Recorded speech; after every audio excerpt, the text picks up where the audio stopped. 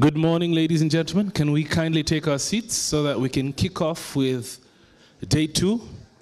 I apologize for the delay. We had a couple of technical hitches, but it's going to be another fun-filled, jam-packed, exciting day. So bonjour, mesdames et messieurs. Maintenant, j'aimerais qu'on prenne nos sièges et on commence. Je suis désolé qu'on a commencé en retard, mais tu sais comment c'est. De temps en temps, il y a des problèmes techniques, mais ça va aller. So, kindly take your seats, and we'll be kicking off in the next couple of seconds.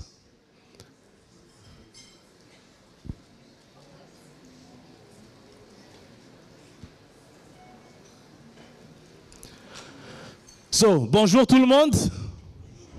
Comment ça va? Très bien, très bien. Turn around to your neighbor and look your neighbor in the eye and say, hey, wake up! Yeah. Awesome, that's good.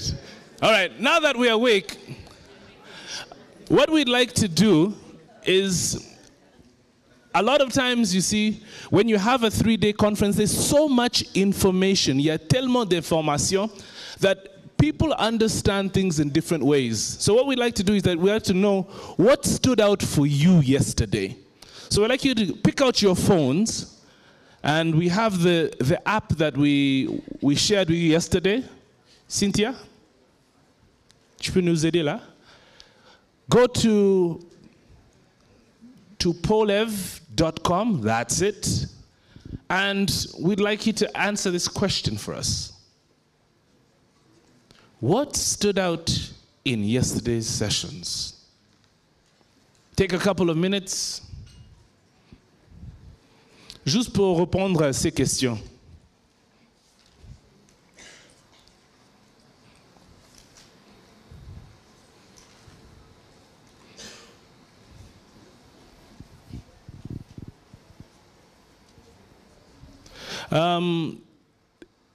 Cynthia, c'est possible de remettre pour le mot de passe et tout, parce qu'il y a des personnes qui demandent mot de passe et tout, so that everybody knows. Some people are still asking what is the password and the rest, so just so that everybody knows, Cynthia is going to re-put the information on the screen. But for those of you who are already comfortable with the system, just do us a quick favor and tell us what stood out for you in yesterday's session. Les choses les plus importantes.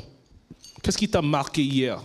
So that we are able to capture this information, and in the output document you can give us a feedback.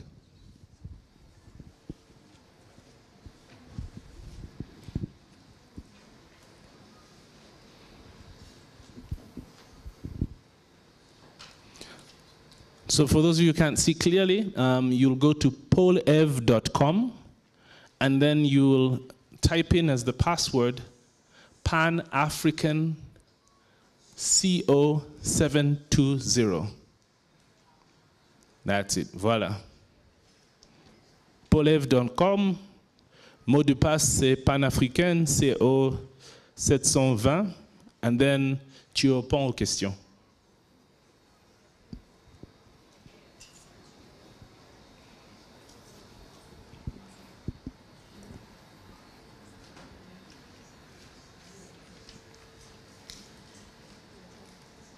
On est bien, Cynthia? So, ladies and gentlemen, are we okay? May give you probably 2 or 3 more minutes. Then after that, we'll jump into today's proceedings. What stood out in yesterday's sessions? So during the course of today, we've got 2 plenary sessions. We're going to have a breakout session. And the breakout session is going to be after the tea break. Then at the same time, we've got Lulu, who is still capturing the heart and soul of the conference. J'ai vu plein de personnes lui demander, mais comment tu fais ça? Where is all this talent coming from? How are you coming up with these drawings? Amazing. Et tu sais ce qu'elle fait? It's just the inspiration she gets from each of the different presentations, and she brings them alive graphiquement. So you'll see them all on the wall here. And I'm sure afterwards the entire team is going to take pictures and we'll put them up on the website.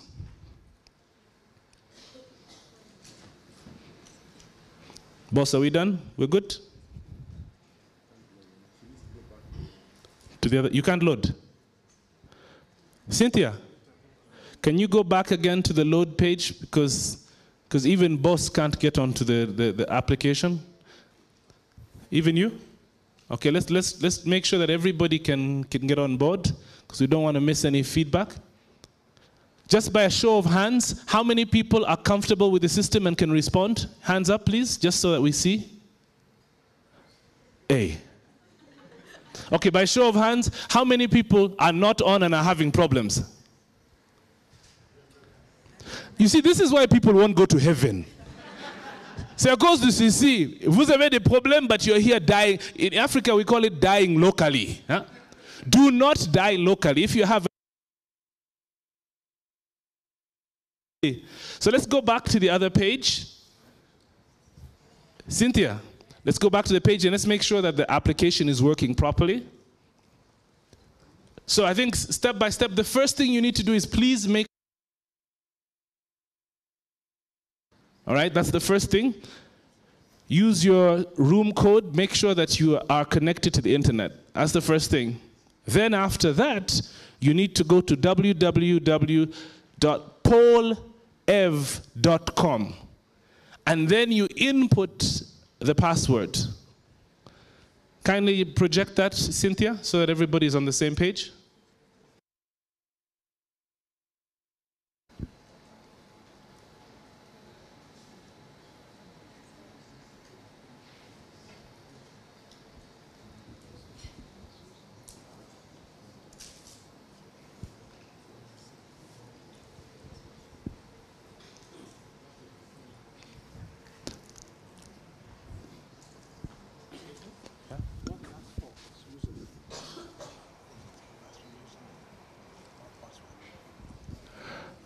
Okay, Cynthia, so is this what people are supposed to see?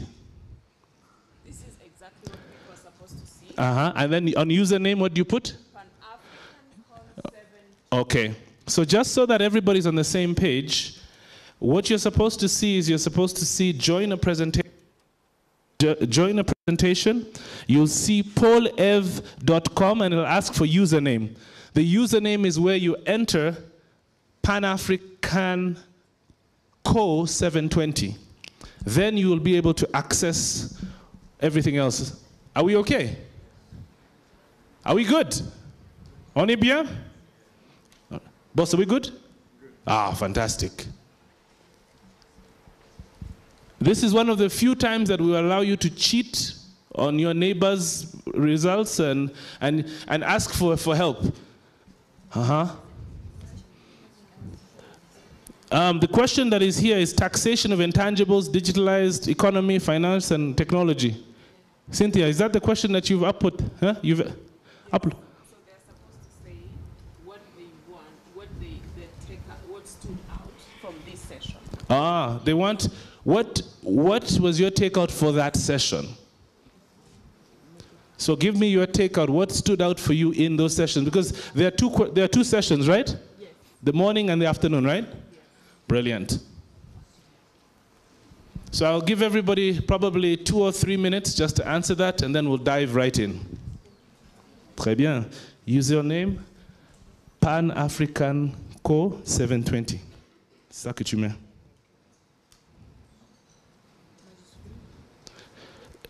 Does it have to be in capital letters, Cynthia? No. C'est pas important si tu mets ça en majuscule ou small letters.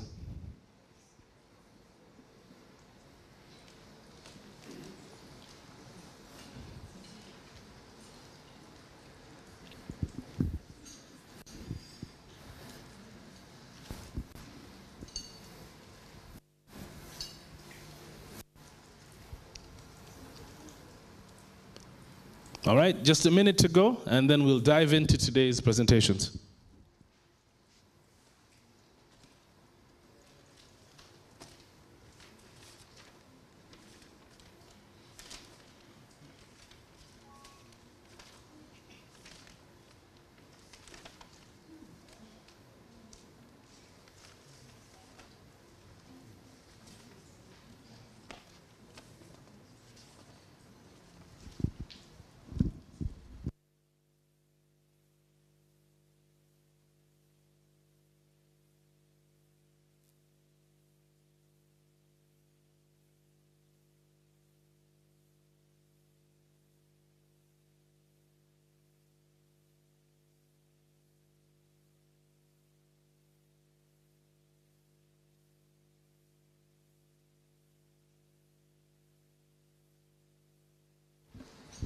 Okay, so I think let's close that. Should you feel like you haven't answered fully, you can come back to it in the next 30 minutes or during your tea break. But right now, what we like to do is that for those of you who probably missed a couple of things in yesterday's presentation, we've got a summary video which is going to showcase what happened yesterday. Bob, are we good? Drop the video for us, please. Thank you. So we need to link also the issues of the digital economy to the trade processes going on, to the CFTA. The CFTA, as Africa, can help us to come together to be able to chart our way forward as far as the digital economy is concerned. You know, we need to agree as Africa what kind of digital path are we going to take beyond taxing the digital economy, the digitalization, the technology. How do we use it to grow our economy, to grow our industries? Digital economy is making us look at taxes differently because taxes are not coming from the traditional sources anymore. I'm not always sure whether those who make tax policy understands this, and hopefully some of our discussions here will help crystallize that. Digital platforms and the supply of digital intangibles has produced a mixed bag of risks as well as opportunities for revenue enhancement and revenue mobilization, as well as the opportunity to take advantage of digital intelligence in order to police and encourage tax compliance. In equal measure, the growth of this sector has occasioned new decentralized forms of currency which are no longer linked or regulated by banks. So people are trading, people are doing business, people are transacting, and they no longer need the normal regulatory and infrastructure and institutional development that we have become accustomed to over centuries. And what does all of this mean for the mobilization of domestic revenue? In our opinion, the current nexus and profit allocation rules dealing with this does not ensure appropriate taxing rights for source countries, and in particular for African countries. And this is partly due to the increasing digitalization of the global economy and the African economy, which enables non-residents and in particular multinational enterprises to increasingly carry out businesses in African countries with no or very limited physical presence in that country. And so when you do book on Airbnb or on hotels.com, or you do ride the Uber, there's a percentage of that income that cannot be touched, although that income has been generated in your domestic economy. The two central challenges facing the corporate taxation of a digitalized economy are nexus and profit allocation issues. And this has been said partially earlier. Nexus. So you have the likes of Facebook, Amazon, Google, supplying goods and services to our countries without necessarily having a physical presence in our countries. We are not able to tax them. Why? Because the current nexus rules are deficient. Because it requires that before we can have the right to tax these companies, they must have a sort of a physical presence in our countries. So we need to link also the issues of the digital economy to the trade. I think that's it. Let's give a round of applause for what happened yesterday. Thank you. So I think we've eaten into a bit of time, but I must give full credit to the next panel. They're going to get there. Lila, don't worry. I'm going to give you your full 1.5 to 2 hours. No worries whatsoever. The next individual, I sat down with her. First of all, you must know that she's a no-nonsense lady, a future high court judge in the making. Yay. Now, please clap, otherwise you will all be in trouble. Yes. She's a lawyer by profession, and for the last 7 years, she's got extensive experience in digitalization. She's looking into matters of fintech and the rest. She's worked here in Kenya. She currently lectures in the University of Cardiff, and she has a love for animals, particularly horse riding and pandas. So, ladies and gentlemen, please welcome our moderator for the session today. Laila, do you really want me to finish with the introduction, or you can finish all the introductions of all your panelists? In fact, I'll do that. Okay, so let's give a huge round of applause to Laila as she comes up, ladies and gentlemen. Thank you, Dr. Doolittle, for the introduction. Ladies and gentlemen, good morning. I am greatly privileged to actually host today's session on fintech. This session is incredible for 2 reasons. Firstly, our keynote speaker is a prominent and distinguished persona behind Kenya's digitalization phase. And secondly, we shall be witnessing an only women's panel on fintech. This goes to actually debunk the rhetoric that fintech is a man's world. So we'll have a professor of tax law, a legal practitioner, and a researcher with a legal background discussing FinTechnology with us. But without much further ado, today's keynote speaker is a man behind Kenya's digital space. He is a professor of entrepreneurship at the University of Nairobi. His research actually focuses on ICT and SMEs and how these two interplay in economic development in Kenya. He is an advisor to the Better Than Cash Alliance, a global initiative to digitalize payments. He is a chairperson of Kenya's Distributed Ledgers and Artificial Intelligence Task Force, a senior advisor to UN's Global Pulse Big Data Initiative. He has played his part in developing regulations in the growth of tech hubs in Kenya, and he was a permanent secretary at the Ministry of Information and Communication in Kenya.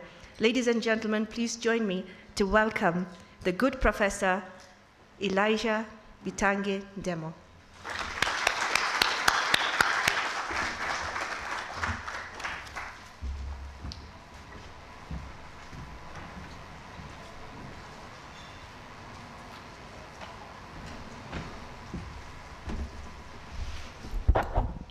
Good morning. Good morning. Yeah. I am very delighted to join you this morning, especially to talk about this topic of digital economies or fintech, which has become the driver of the digital economy. I'm going to focus on taxation of financial services in this era of technological advancement. A lot of people are worried about the emerging cryptocurrencies and stuff like that. But I'm going to make one statement up front, that if you look at what is happening here, these are changes that have always happened since 1700. First time mechanization began in 1700 to improve productivity. Then there was a second revolution where we had mass production so that we can afford things. The third industrial revolution came, which leveraged on ICTs to create productivity. A lot happened outside of Africa. But I think on the third industrial revolution, we played some small role by having mobile money, which has completely changed our lives. And we are now moving into the fourth industrial revolution, which is going to intensify the use of ICTs beyond where we have been. And I've said several times that if we miss, I'm saying we in Africa miss this fourth industrial revolution, we would never be able to make it at all. I say this because I hear so many narratives around that these emerging technologies, especially the ones that will drive the fourth industrial revolution, which is blockchain, artificial intelligence, Internet of Things, robotics. The narrative that is going around is that these technologies are taking jobs from us. They are not. And if we take those narratives and stay behind, we are the losers. I would explain it further as I move. And I came up with this curve. We normally use it to explain how technology diffuses in any economy. You have the early stage, very early adopters, then it moves on. If you see the last one, if you go to the last portion, that is called the laggards in the first. When the internet came in this country, very few people adopted this, and we kept on using it. I think eventually we got almost everybody to use. I don't see many people leaking stamps anymore. They are sending mail through many platforms that we have. And then came mobility. Mobility, we have used it. We see we have used mobile money and other things. But that is coming to an end, and we're beginning to see another phase or another wave of technology, which we call blockchain. And in this, we are at the early stages, and it is the early stages where people make mistakes all the time. If you see the first wave, America played a huge role because they came up with the search engines, web browsers and stuff. And when it came to mobility, we found more other people came in, social media, platforms, mobile platforms. The Chinese played a big role. They came up with some of their own. But in the blockchain phase, we are beginning to see those who are running ahead, but we still have a chance that we could do something. This is the broad introduction before I get into the details. And now we want to see how can we need to understand illicit financial flows, and especially with these technologies. The illegalities, we keep on talking about the money that flows out of Africa. Some of it goes like normal money that is sent. If you open today's Business Daily, you don't even have to open it. The front page is that the Kenya government in 2016 gave amnesty to the people who have money outside to bring it back. They brought the money back, 800 billion. But now they can't figure out where the money went. And it just dissipated. They don't know whether it went back. They don't know where it is. You can laugh, but the solution actually lies in technology. And also, we need to work very closely with the international. That's where the money is kept sometimes, you're going to see. And intensify the use of technology, especially what I said, those technologies. I would explain as I move. The other areas, as I say, these companies that you see here leverage on those technologies. They leverage on artificial intelligence to follow their money. They are not here to collect the money like we collect. The business models changed, and they continue to change.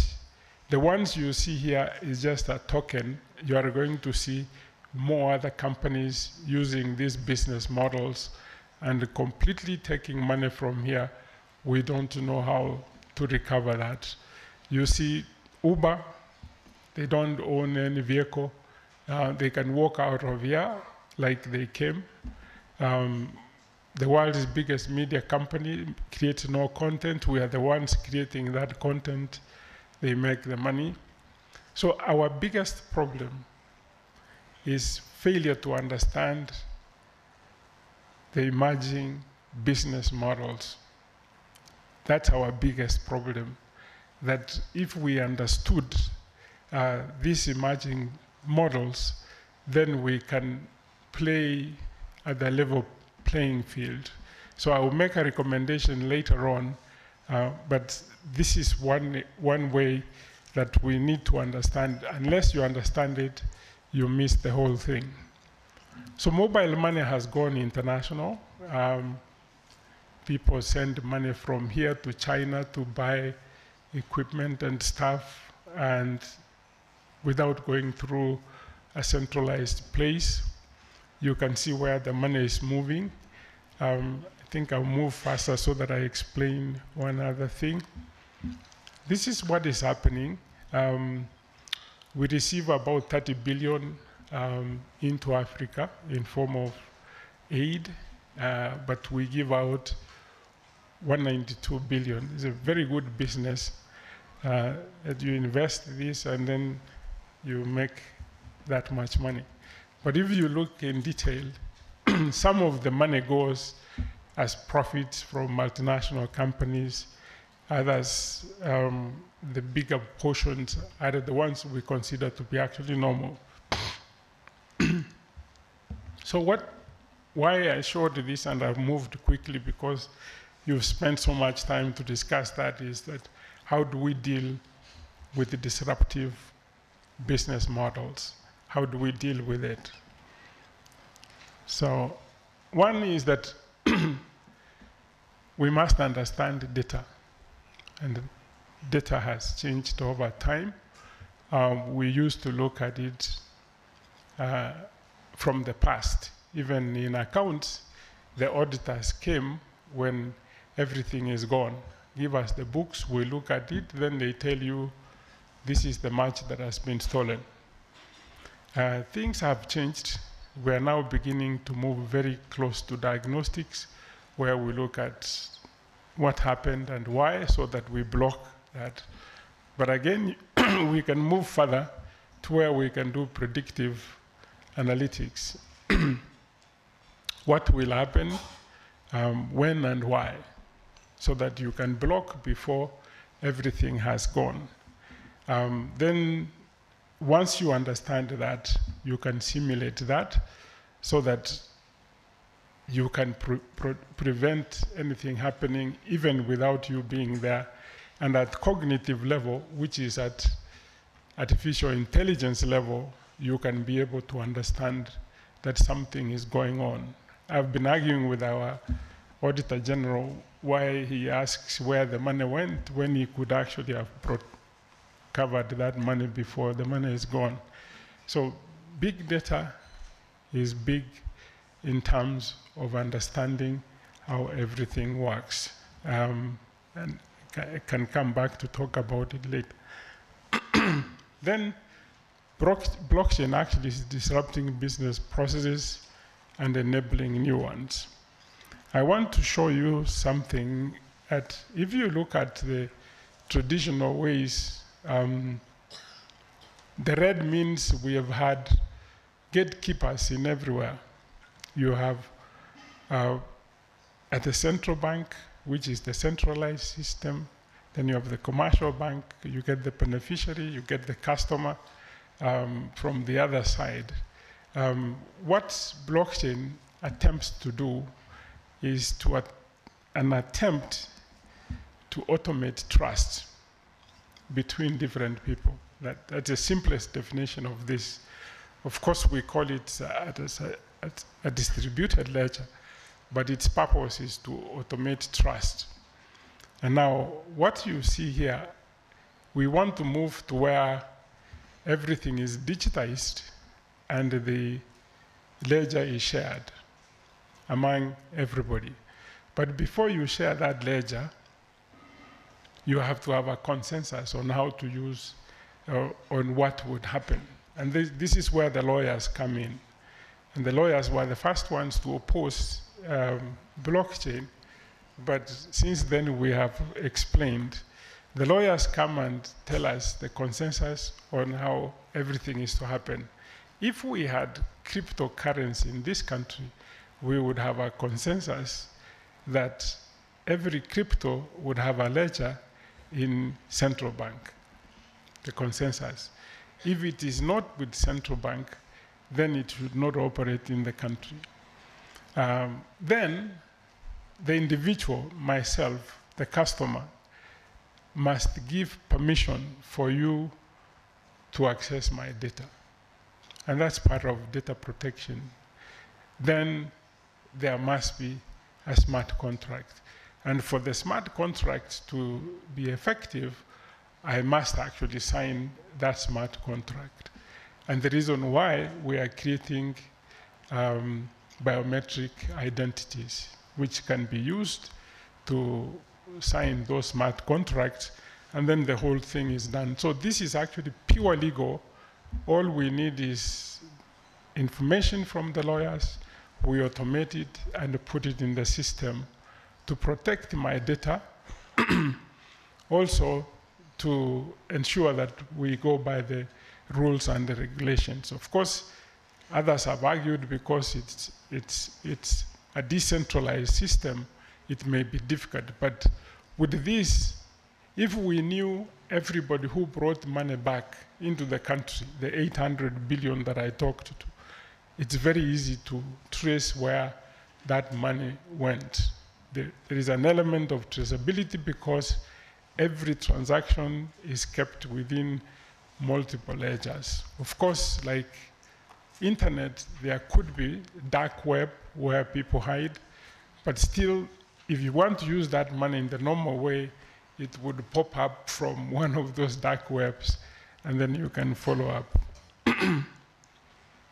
Now, this one shows some of the objectives for this, but I want to point to areas where we could use this.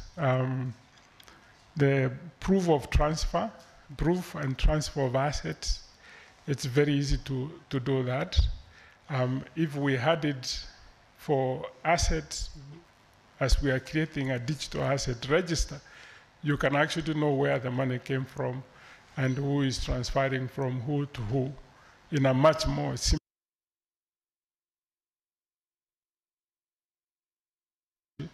We have like 6 or 7 identities.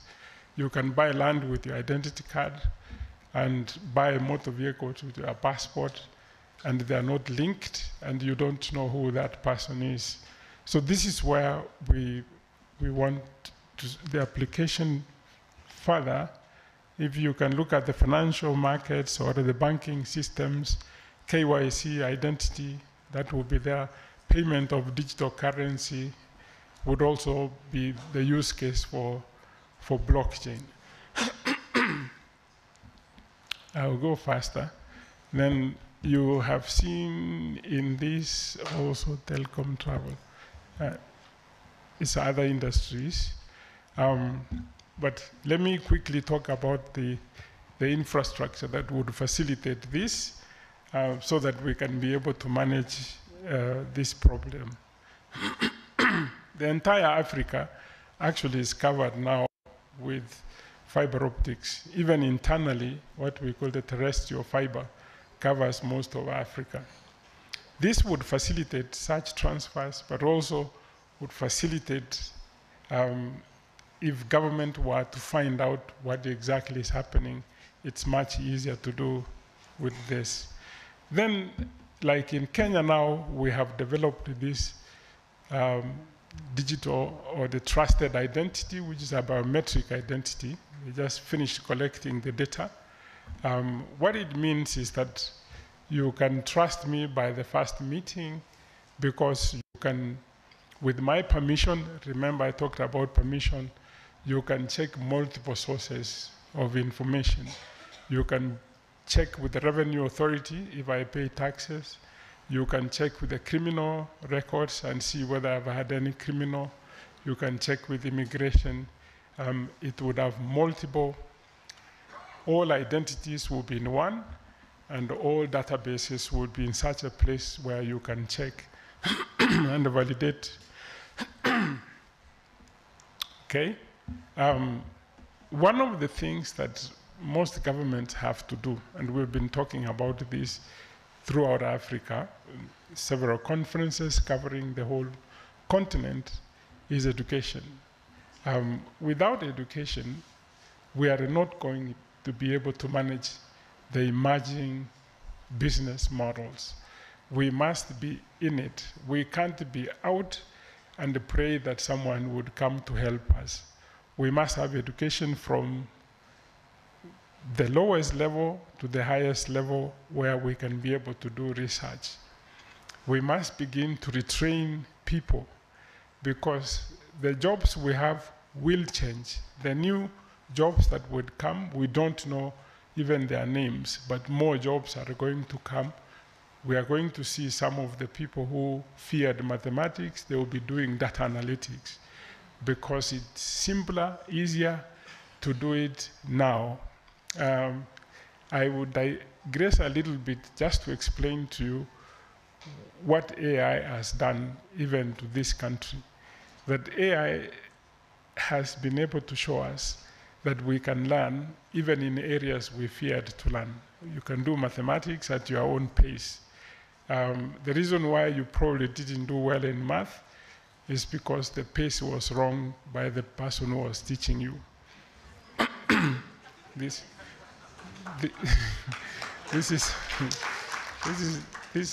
is wrong. I mean, we have a school in Kenya called Shule, uses adaptive learning. And from this, you can be able to know that the kid is autistic or dyslexic or has ADHD, so that you can provide content at that speed. The government of Kenya is changing the curriculum to CBC, where they can teach you at the pace you can understand. It has taken us many years to understand this. I've been teaching for the last 20-something years, and I've always known in any class like this, there is 5% which can actually teach on my behalf. There is 20%, you will begin to see their faces when you lecture like, they understand. Another 20%, you need one full day because they ask you outside, did you mean? There is 15% you pray to God that they understand, but they will eventually understand if you deliver that content. Now, because of so many platforms for learning, you can be anything that you want to be. You can be the best coder, even though you didn't know anything about this. That's why we are talking about education, that you cannot say, I cannot learn now. You could. And we have created this. In Kenya, for example, we have a project called Digital Learning Program, which would start from the village up to university. And that has already started. Every country in Africa must have a digital learning program. It is, thank you. A digital learning program. Even learning the social media. We talk about data privacy. We are our worst enemies. We pump our personal information to Facebook and other things. So we need to learn this. And this continues the new courses that we must offer. So that through online, that's what I was talking about. Several platforms that we can do this. I moved so fast to allow you to ask me any question. Yeah. Thank you so much. Asante sana, Professor. So we'll open up the floor for questions directed to the Professor, because he has to leave in a few minutes. So, yes, the lady at the back.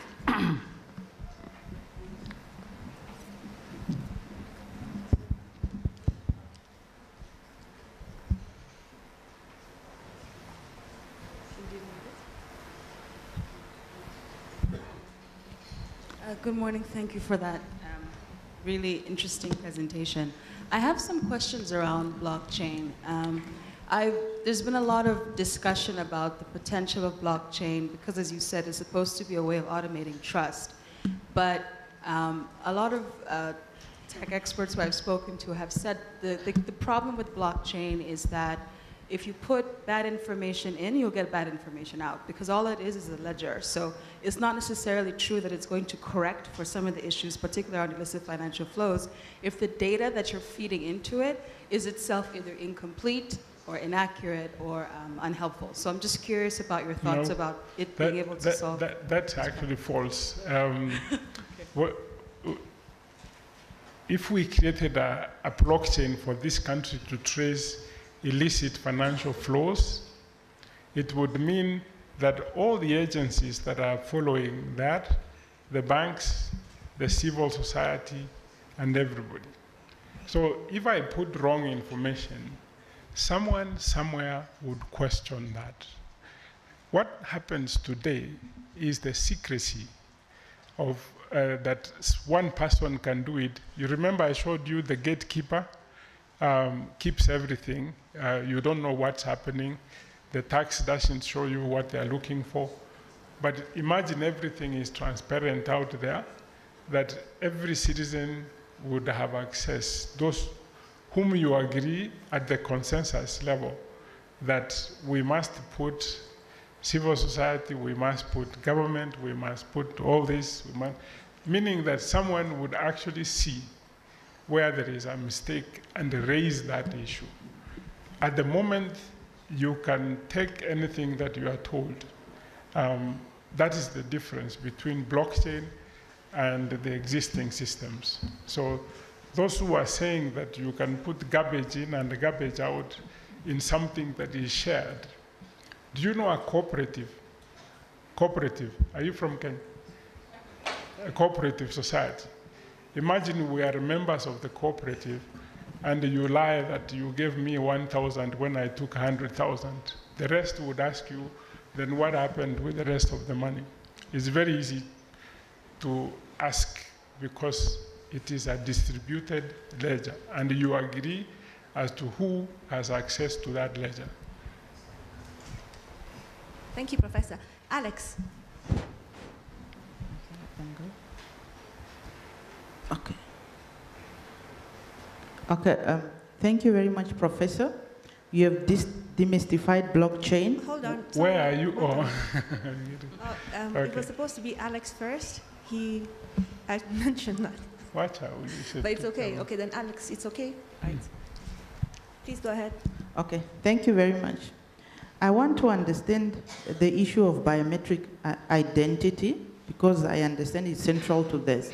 I know that many governments at Home Affairs, you also take biometric. Please just make me understand how that will then work across the country, whether at every point in time there should then be the identity with a number or... Thank you very much. Yeah, biometric would help us in many, many ways.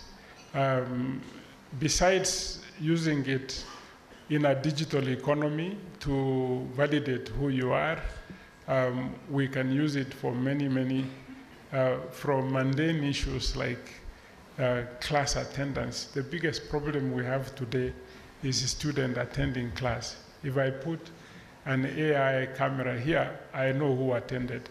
But when I give them the form to sign, one signs for 10. So it's just that we have become very difficult.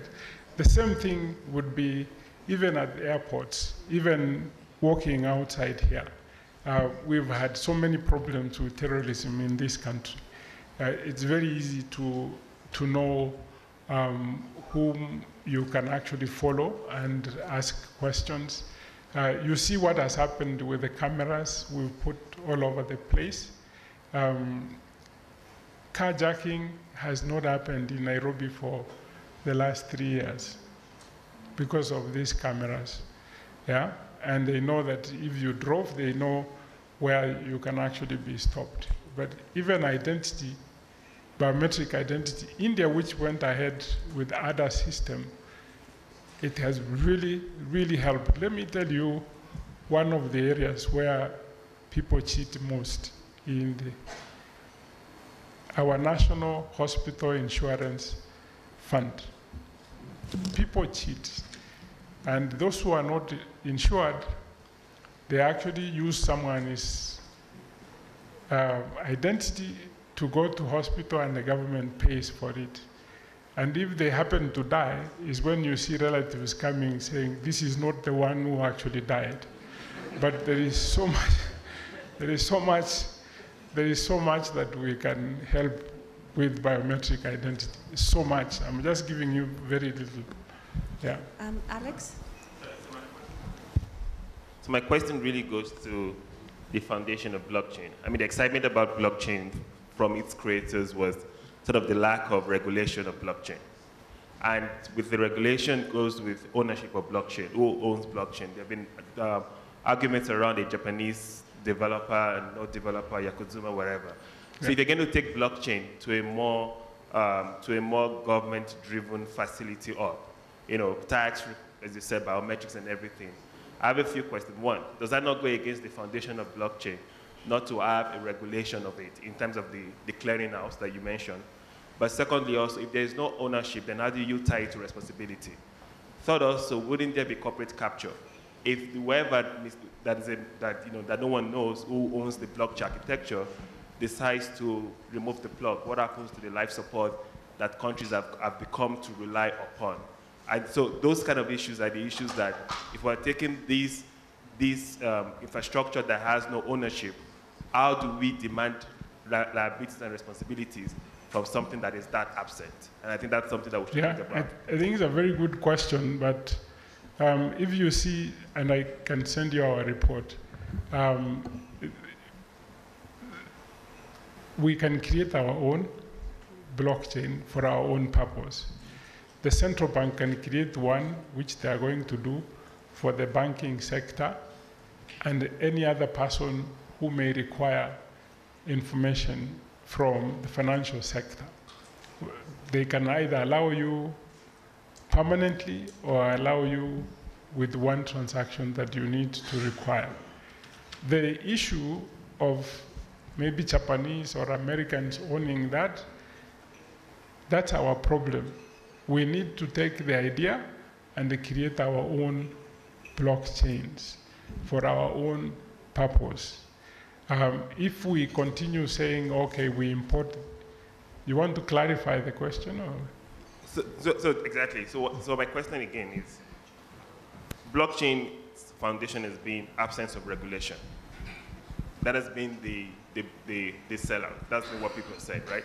So if you decide to create a regulation around something that was fundamentally described to have no regulation, wouldn't there be external negativities of that regulation that you're about to create? Do you deal with it? There is nothing that would escape regulation forever. Even when AI came, and the people said, oh, it's going to do this and stuff, we are beginning to see the regulatory frameworks. Then came fake news, and the people thought this is the end. Now we have apps which actually validate the information, whether it's fake or it's whatever. Even in blockchain, the word distributed, people think that it is not regulated by anybody.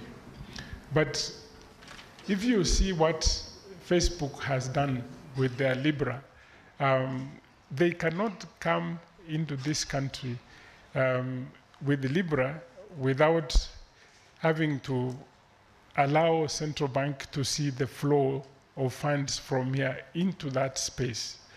And it's very easy. That's why I said we need to develop capacity to be able to know that that is followed.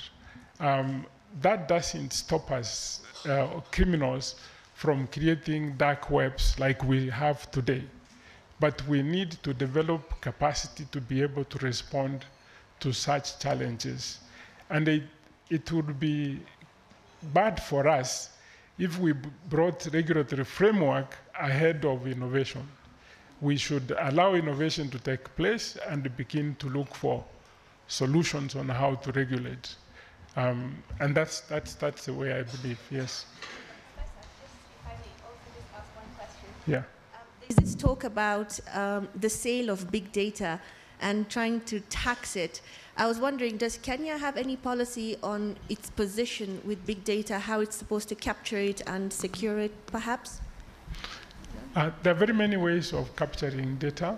There is that which is the structured one, which we know most. There is unstructured data. And when I was saying something about Facebook and us, we spew out our own data, and that's how you have mobile lending companies to know about us. But what the blockchain would eventually do, if you need my data, especially structured one, which is kept in some places, you would have to go through the consensus of that to get it. But there is some data which you will never block, like the ones that is harvested from satellites and stuff like that.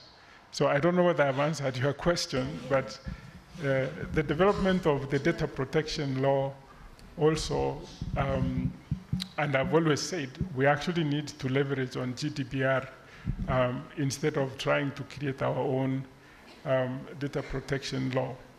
But it is for the good of humanity that some of the data is shared. For example, the health data, so that we can begin to find solutions to problems that we have. Thank you. Thank you. Is there any question? Yes, the madam from Uganda. I forgot your name. Sorry. Hold on. We have to have some parity here. The lady here.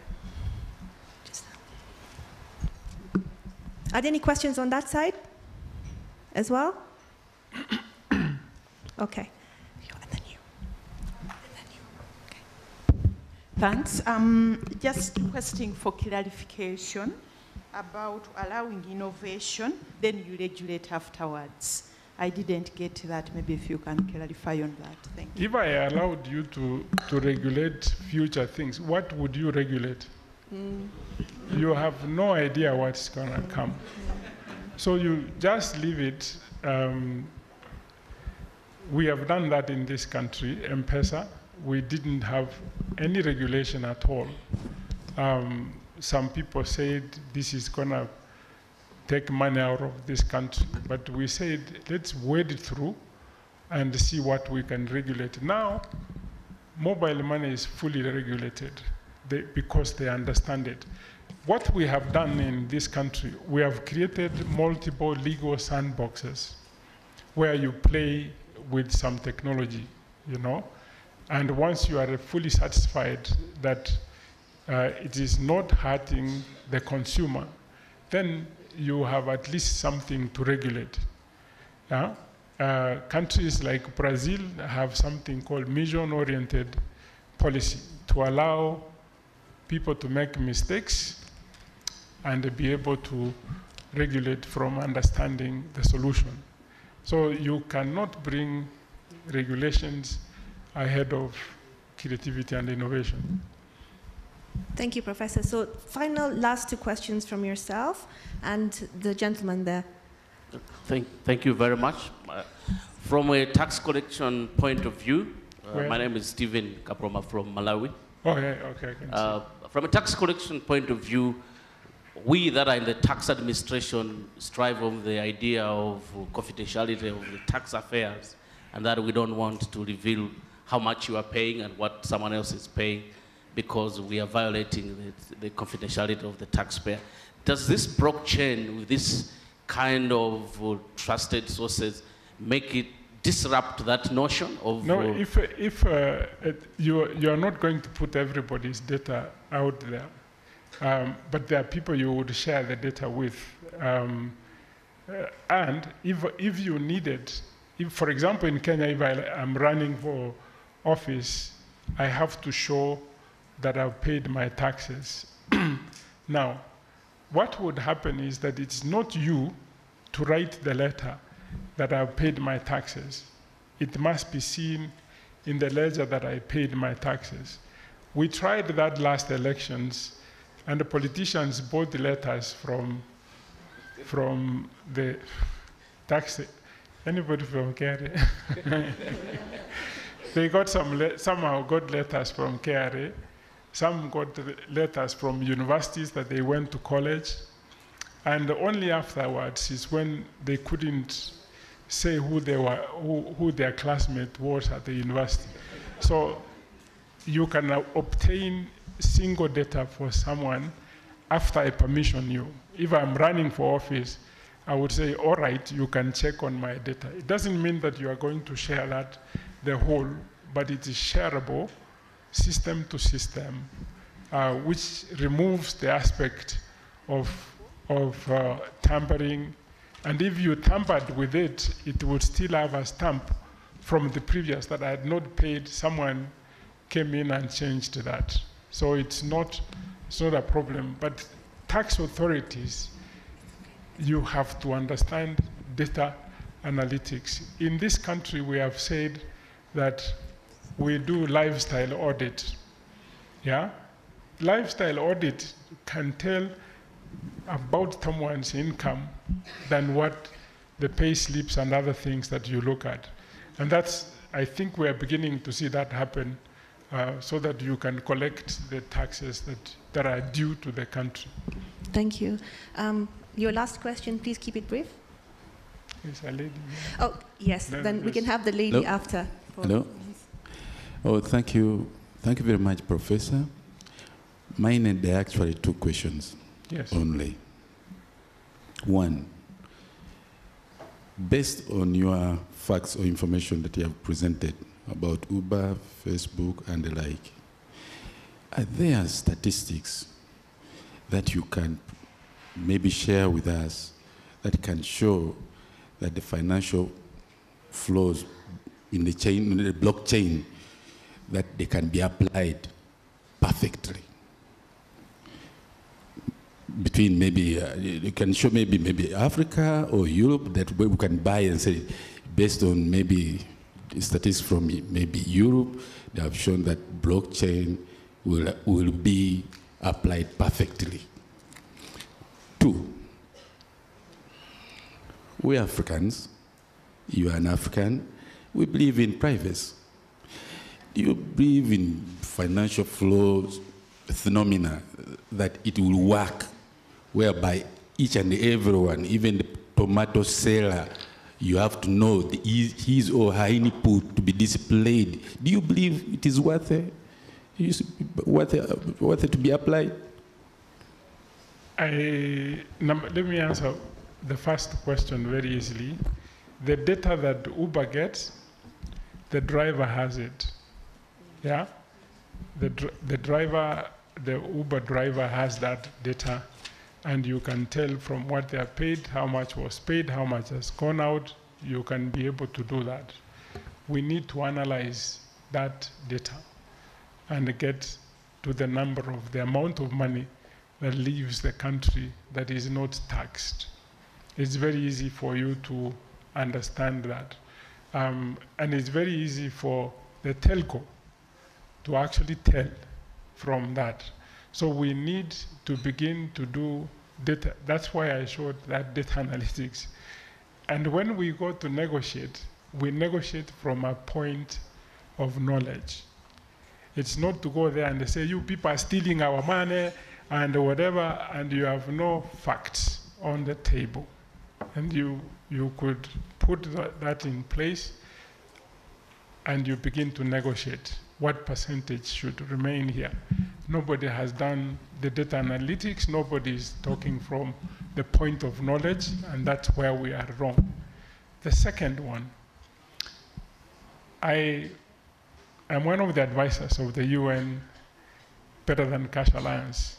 Our goal is to ensure that everything goes through a digital platform so that we can collect that data and improve the lives of people.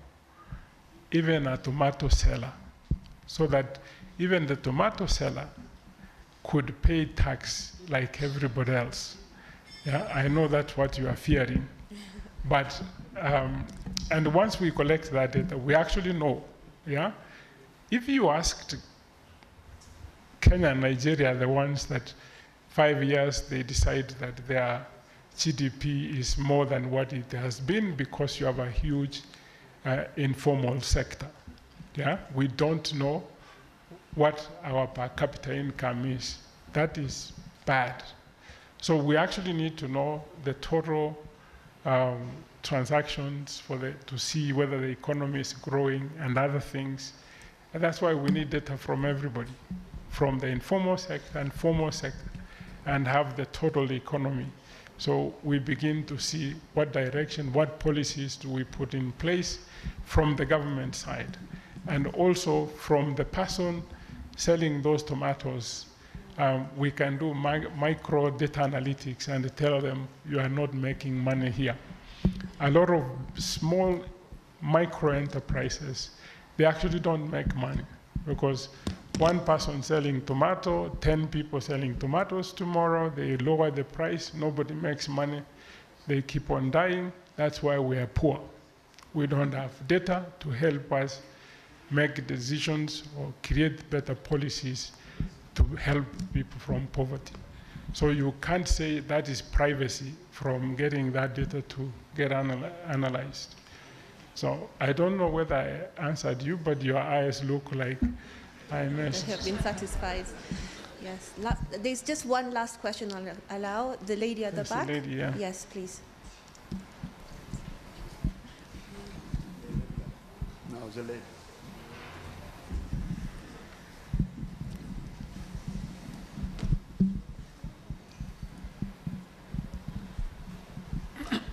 Thank you so much. My name is Gladys Kitoni from the Kenya Revenue Authority, and I happen to represent the authority in OECD's Community of Interest on Digital Transformation, and we recently had an engagement on this topic. And from that engagement, what came out from a number of revenue authorities, actually from developed countries, is that they've not adopted blockchain yet because they found it to be very expensive. And they've been able to realize the benefits of blockchain by using other technologies. And so for them, they've decided to adopt other technologies as they wait for, they wait for the cost for blockchain to reduce. So what are your thoughts on that? Yep, we don't have legacy issues. They have major databases for many, many years. They have some softwares. It's very easy for them to share out of the cloud. So for us, actually it's an opportunity for us to move forward and begin to use it. You can't say it's expensive. We can have our developers develop the blockchain and use it. It's just that initially everybody is asking very high costs, but we don't have legacy issues like the Western world has because they've invested heavily in other systems. What they're fearing is the cost of transferring from that system to the new system. But for us, most of Africa, we have nothing like that. We should just jump into this and be able to take the leadership. Thank you, Professor. Thank you so much. Please, a round of applause. Thank you so much. Okay, I will now ask the panelists to join us at the podium. And I'll start by inviting Professor Tatiana dos Santos, all the way from Sao Paulo in Brazil. She is a tax law professor, a woman tax law professor. There are not very many of them. She is also the founder of Women in Tax, but the Brazilian chapter. She has carried out extensive research on the taxation of cloud computing, on VAT monitoring on digital goods. She has also looked at the Brazilian tax structure on digitalization, compared it with the proposed OECD model, and argued that they are fundamentally different. So a very nice global South rhetoric on how we should be leading discussions on digitalization of tax, the Brazil way. Now, her research project is currently focused around the taxation and regulations of cryptocurrencies, of which she will be discussing. I will then invite Mrs. Naro Omo Osaji. Is she in? Because I've been looking for her. Oh, there you are. All the way from Nigeria. She is a legal practitioner who represents multinational technology companies and local startups. She is specialized in the field of e-commerce, blockchain, intellectual property, digital law, and policy. What an honor to have you. Thank you. And finally, I will call upon TJNA's very own Riva Jalipa. You'll have to guess whether she's Chinese or Singapore or Philippines. I can't place her. But she's actually born and brought up in Kenya. Riva studied law at Leicester and then continued to pursue her master's degrees at SOAS. Currently, she is with TJNA, overseeing the Fair and Equitable Tax Program. She leads on the Fair Tax Monitor, a simple assessment tool to determine how different countries are ensuring that their tax system is based on the principle of fairness. Prior to joining TJNA, Riva was advocating for human rights, right, Riva? Yes. And she was also working for Article 19 on digital rights, and she also had the pleasure to develop Kenya's ICT policy by working with ICT Action Network. She will be discussing the concept of data protection and data localization, looking at blockchain as well. So a very amazing, beautiful panel of women in FinTechnology. A round of applause. And thank you. And I will start by asking ladies, as you come to give your talk, if you could comment, maybe a comment or a discussion on what the professor had said, and then you could continue with your discussions. Thank you, Tatiana.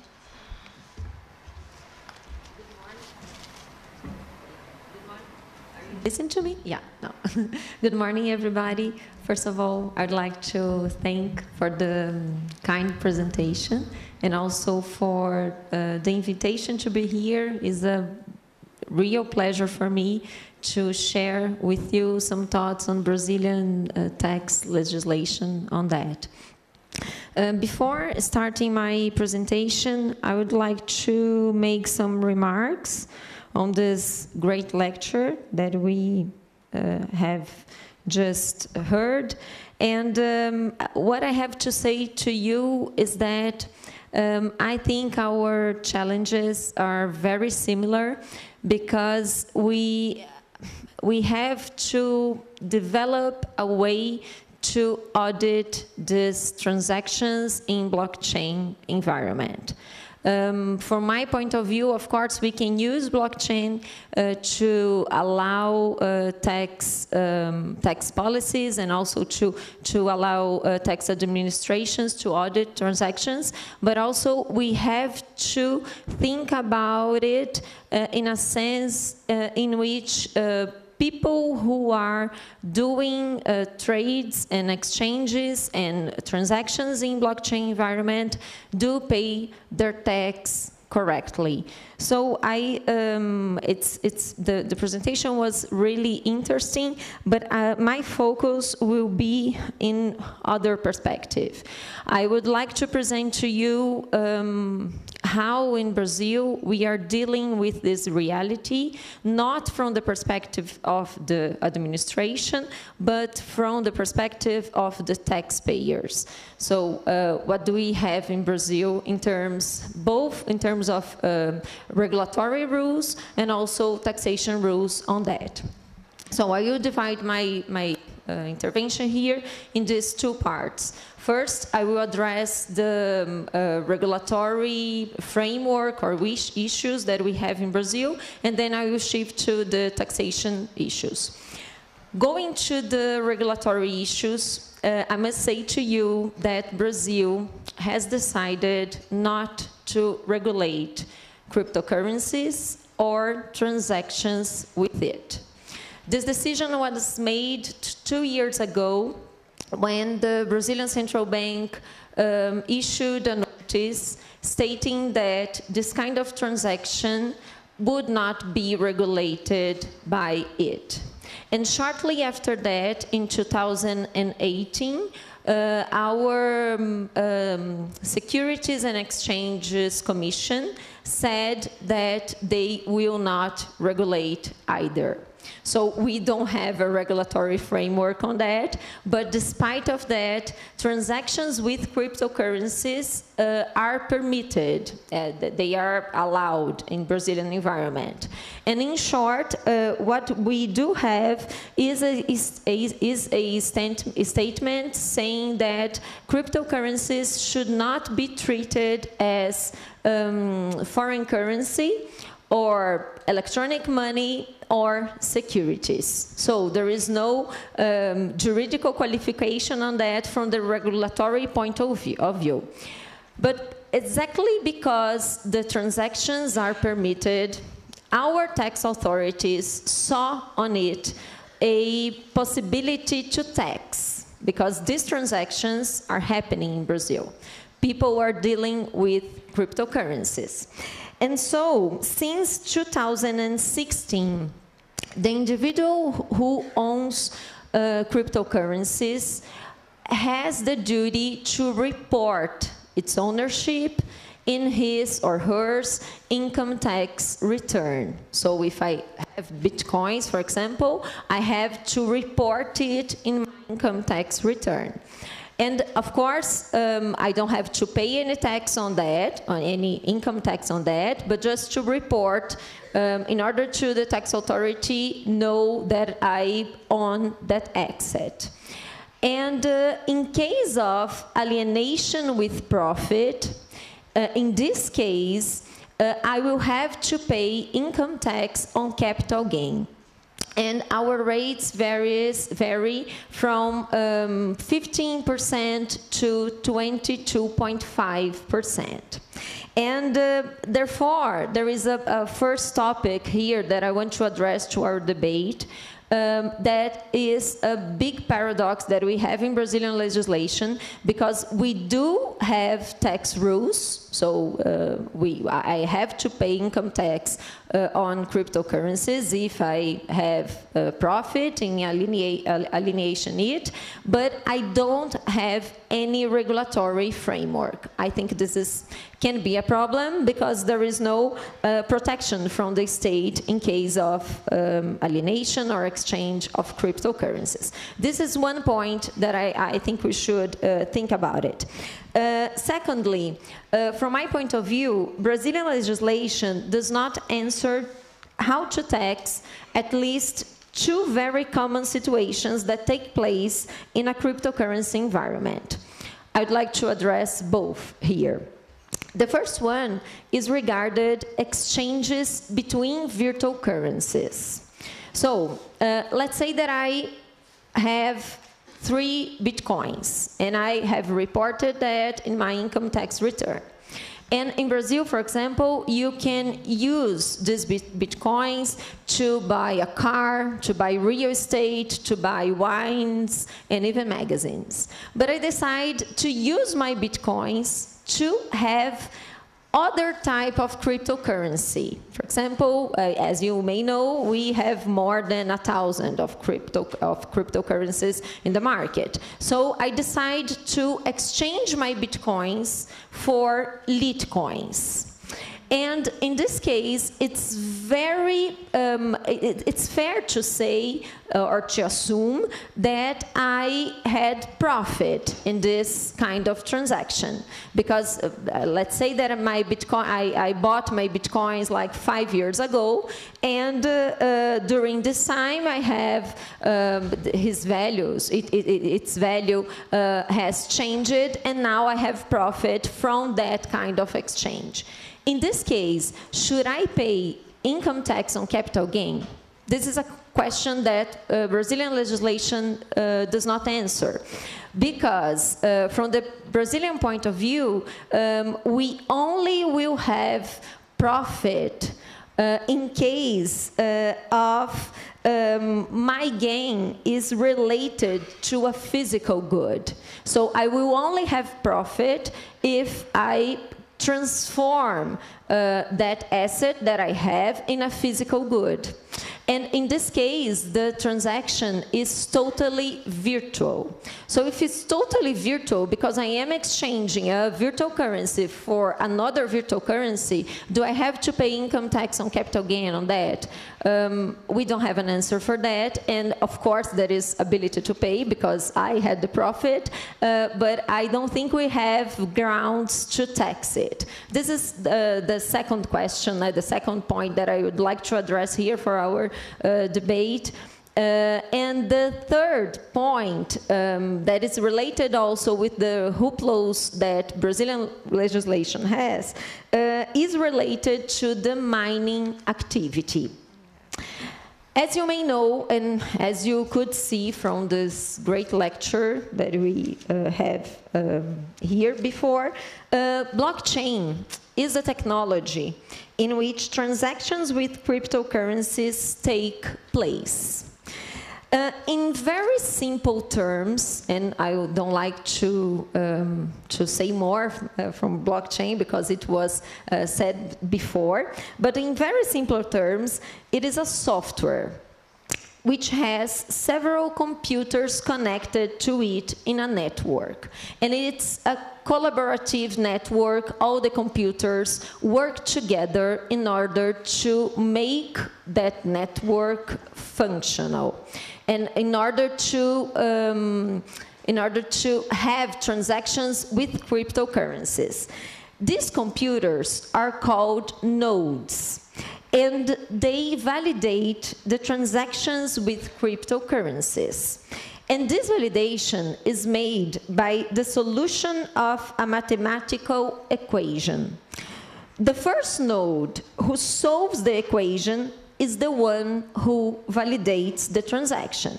And after that, all the nodes have to agree with that validation. That's why we have consensus in this kind of network. So let's say that I want to send 1 Bitcoin to Laila, and I will do that through an exchange. For example, I can operate directly in the blockchain, or I can do this by using an exchange, which is an online environment. So I ask the exchange to send the order to the blockchain in order to do this transaction. And then the order that is sent to the blockchain is an order in form of a mathematical equation. And this order is to the whole network, and the computers connected to this network start to work on the solution of this mathematical equation. And the first one who solves it validate the transaction and said, okay, this is Tatiane. Tatiane is a person. Her ID is correct. She has this amount of Bitcoins, and this is Laila. She's a person. Her data is correct, and then I will send the Bitcoin to her. And by doing that, this node, by validating the transaction, this node receives a reward. What kind of reward?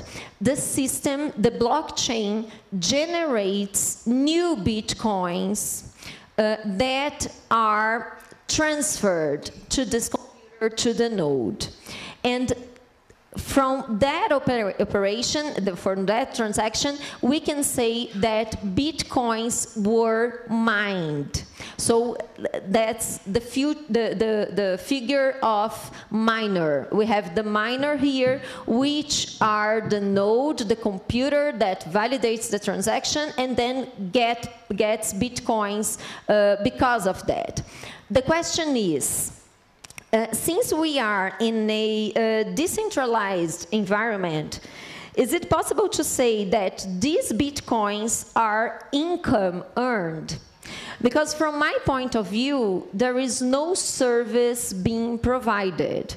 The nodes are not providing a service, a proper service, because we are talking about a network which is decentralized and there is no third person involved. And the bitcoins are just generated by the system. There's no person who pays it. So from the perspective of Brazilian legislation, we don't have grounds to tax it either. So there is no income tax due because there's no provision of a service, there is no income earned. So this is a challenge that I would like to share with you because in Brazil we are trying to tax these transactions because our market is not irrelevant. We have money involved in that, and I feel that our tax authorities are missing very important points by just saying that we have to pay income tax on capital gains, considering profit with bitcoins or cryptocurrencies transactions. I think that is not enough. I think we should stimulate debates on this topic in order to build a secure environment to these transactions, and legal certainty is necessary, is needed in order to have technological advancements. And I cannot see this in Brazil now because we have, as I said, a big paradox: no regulation but taxation. And even with taxation, we don't have legal certainty in several matters. And I don't know if I have time, but I will just finish my talk here saying that for me the big challenge is the auditing of this kind of activity, because our international rules were built considering a central authority, considering the financial institution, and we don't have a financial institution or a central authority in cryptocurrencies environment. So the big question is how the tax authorities are going to audit this kind of transaction and to assure the correct payment of taxes that certainly are due. So I thank you so much for the invitation again, and I am willing to hear from you what do you have here and how can we cope these challenges together. Thank you. Thank you so much. Naro? Oh no, you have the mic right ahead. Thank you. That was a wonderful presentation. I really enjoyed it. So quickly, just responding to what the key speaker said in his very incredibly illuminating presentation, I'd just like to say there's something that I took out from that, and it's that government authorities are more aware of how blockchain technology is demanding transparency for them. And I really liked that his mind was on that. I liked that he was sharing the government perspective and saying, look, we can't hide these things. Blockchain makes sure that we share these things out with everybody. So I like that we are seeing that transparency angle. And also thank you very much, Tax Justice Network, for inviting me. I'm having a very, very wonderful time. I've learned so much already. I'm very happy to be here. So I like the questions that you raised, and I like that you took the very technical perspective, because I'm going to be talking about policy, and I think that it's really good that you went before me, so I could just start from there. You asked if there is no framework for cryptocurrency taxation, how fair is it if there's no framework for cryptocurrency regulation, how fair is it that we're demanding taxation? How does that work, that paradox? And that's what I want to talk about. So my presentation is on shaping the policy landscape for cryptocurrency taxation and the role that tax authorities have to play in shaping that perspective. So cryptocurrency in particular is one aspect of fintech that policy engagement has been lower than we would like it to be. And that's fair. Most governments across the world, they've adopted this wait and see approach to cryptocurrency. Everybody's just really looking and they want to know what's happening because central banks are aware of the risk involved in this space. And that apprehension has really colored the policy language. Between 2018 and 2019, we had central banks warning their citizens not to trade in Bitcoin, not to transact in Bitcoin, because it wasn't protected, and if you lose any money, it's not legal tender.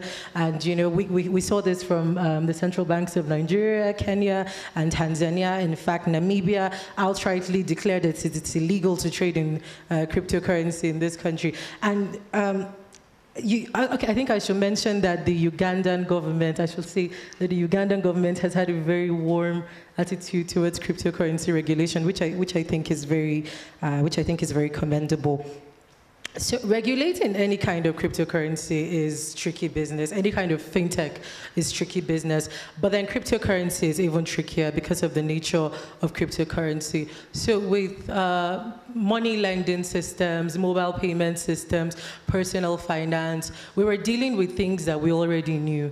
We all have money lending laws in our various countries. We have savings and investment laws.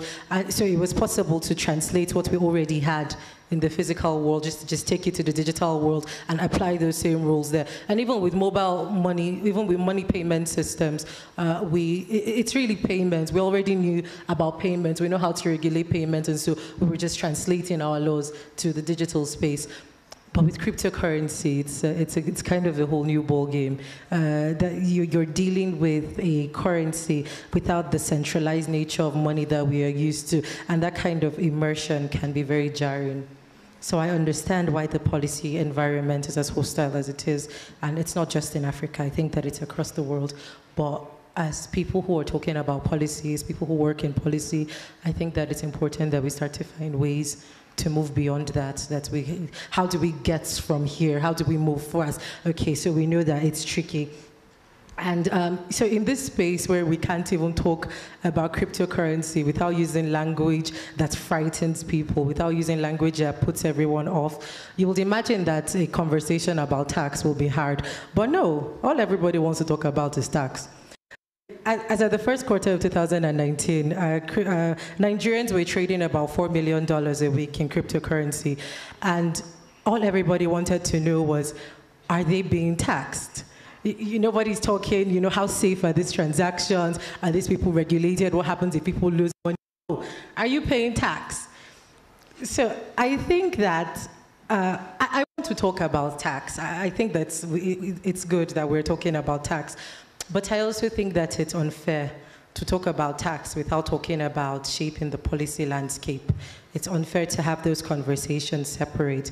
Because in the first place, if tax authorities don't play their part in that policy landscape, in understanding that policy landscape, they may not know the various levels of cryptocurrency transactions and operators. They may not know who to tax or what kind of tax to demand.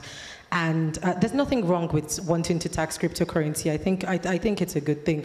But I think that any government that wants to tax cryptocurrency must be ready to do the work that it takes. They must be ready to study the technologies. They must be ready to study the market. They must understand the risk and the challenges. They must be willing to learn how best to harness these opportunities that come with this innovation before we can talk about tax. We can't treat cryptocurrency like something that we're afraid of, like some disease that people should be aware of, and then in the same breath, we tell people that we want to tax them. And these are people who are engaging in transactions, engaging in businesses, knowing fully well, like you said, that they don't have the backing of government. If they lose money, there isn't any kind of, there isn't any kind of regulation or anything to fall back. So I think that these people are taking risk, and I think that it's a bit unfair to start the conversation from saying, we'd like to tax these people without playing your part in shaping that policy landscape. So any conversation about tax in this space has to also play its part in building that environment where policy language is not hostile by default. Only then can we talk about tax. And how do we build that environment? It's conversation, really. It's these conversations, it's dialogue. It's ensuring that all stakeholders are at the table when you're making those rules, ensuring that there are avenues to have these conversations, ensuring that stakeholders are involved at every point. There's something, as a lawyer who works in policy across different technologies, there's something that breaks my heart every time. I just sit down and I put on the television and I see that the government has made a new policy about something. And I'm like, how many engagements did we have? How many people's perspectives are here? You want this law to come into effect tomorrow, but you're not even considering the perspectives of the people who are going to be directly affected by these laws. I don't like that, and I don't think that helps any of us. So the good news, I think I would say it's good news. The good news is that tax authorities are typically independent of central banks, so they don't need to wait for central banks to declare currency, declare legal tender, or say that this is legal.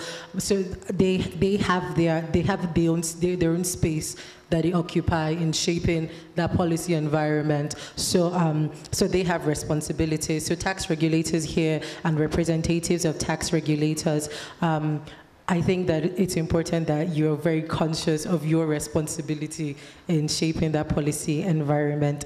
So what do they need to know about shaping, about taxing cryptocurrency? The first thing we need to understand is the different ways that profits can be derived from cryptocurrency. Like she said, mining income.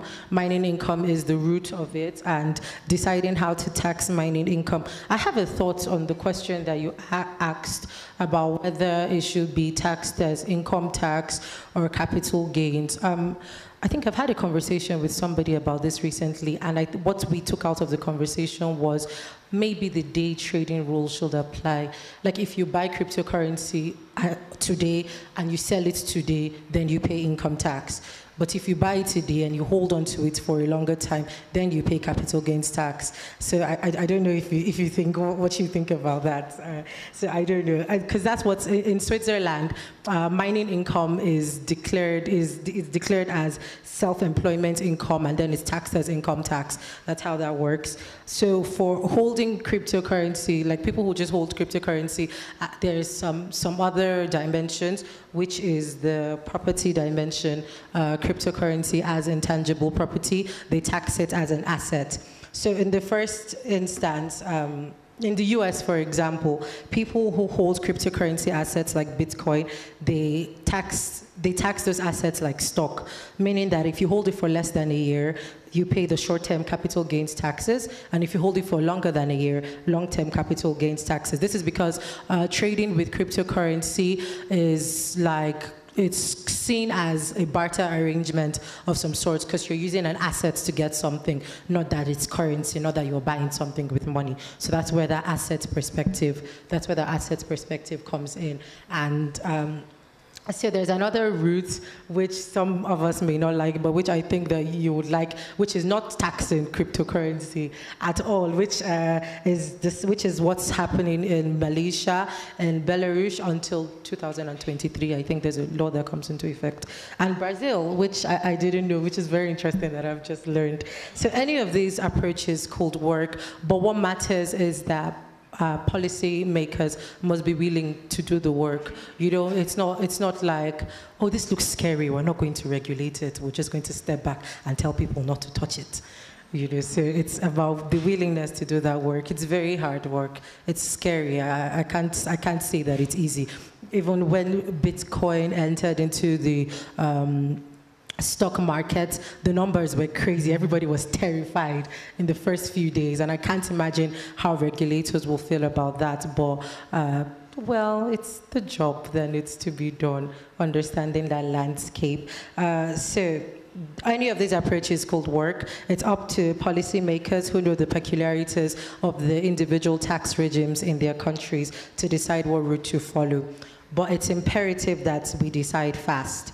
That decision to not take regulatory action is a decision in itself, and every decision has consequences.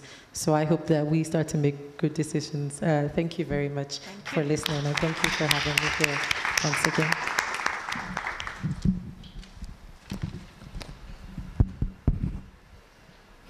Thank you. Thank you. To respond to Professor's presentation, I think the thing that struck at me the most was if you saw, he had written immutability of information / single source of truth, and the danger of one picture being made about you, and that could be hacked, that could be misused, and there being no alternative for you to engage in society because of how government is preventing you from doing that, because you have to submit this personal information. So at the extreme end, we've seen, like in China doesn't have Facebook, they don't have WhatsApp, they don't have Google, or they have a Chinese version of Google, and they have WeChat, which is a combination of all of them, and they can use this data to sanction you. So if they don't, they call it a social credit. So depending on how you're living your life, if they don't like it, they can prohibit travel, and they can prohibit access to financial services. So it brings us to the question of data protection, which is what my presentation is going to be about. But before I begin, I just wanted to know how many of you would trust companies, tech companies, more than your government about your data? Or do you prefer your government? Hands up for government. Do we have more faith that government will use our data better than tech companies? So this is government, okay. Okay, so the rest of you prefer tech companies. Sorry?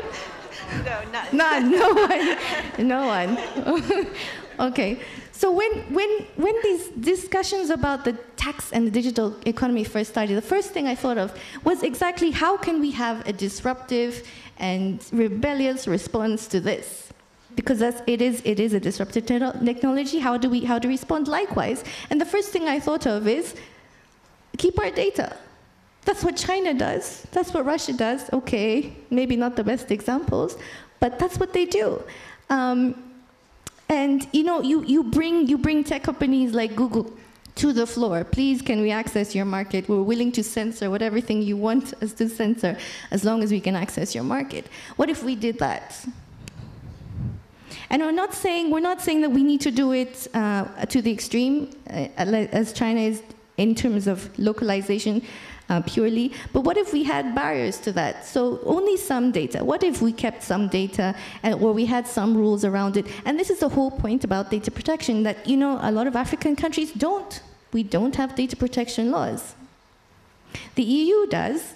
It has the GDPR, the General Data Protection Regulation, about its citizens. On data about its citizens who are not even in the EU. So even if you're outside the EU, you have to conform as a tech company to how to handle their data. And it's about everything about how are you mining this data, how are you handling it, where are you storing it, how are you processing it, transparency of it, when you get rid of it, everything. And we're not on the table in that respect. There are concurrent debates happening here in the tax field. How are we going to tax the digital economy? And yet another debate in another sector on data protection, specifically for cybersecurity and privacy policy concerns, and they're not speaking. So when we're talking about data being the digital gold or the digital oil, that's exactly what it is, and we're not on that table. When we talk about regulating cryptocurrencies, we're not even regulating our own data. So let's begin there. So again, thinking about China, so then I thought, okay, would this work in Africa if we had a firewall like China does? I'm not sure. Do we have the, maybe smaller countries, definitely not, because it only works in economies of scale. But maybe if we did it at the regional economic level, maybe we'd see something there. And again, it doesn't have to be absolute, doesn't have to be absolute data localization. We can just have barriers in specific sectors, or do what the EU does, where it's not localization, but they have strict rules on how the data is transferred, that it acts as de facto localization. The point being,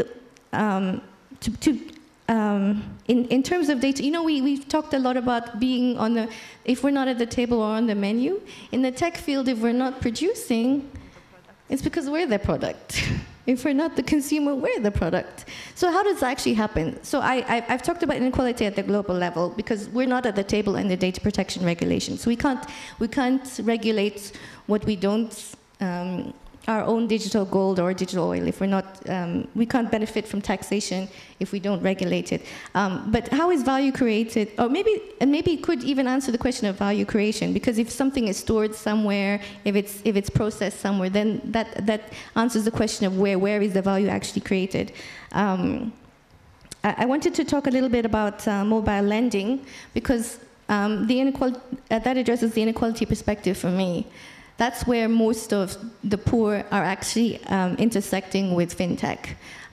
If you look at the mobile lending apps, you'll see 10 million users, 1 million users. So in Kenya alone, that's at least more than a quarter of our population accessing money through mobile loans. So when we think of regulating, or when we think of fintech and innovation, are we promoting inequality by exacerbating this loan, this cycle of poverty? Because if we want to tax it, they're only going to pass on this taxation to their consumers. It's the same thing that happened with social media.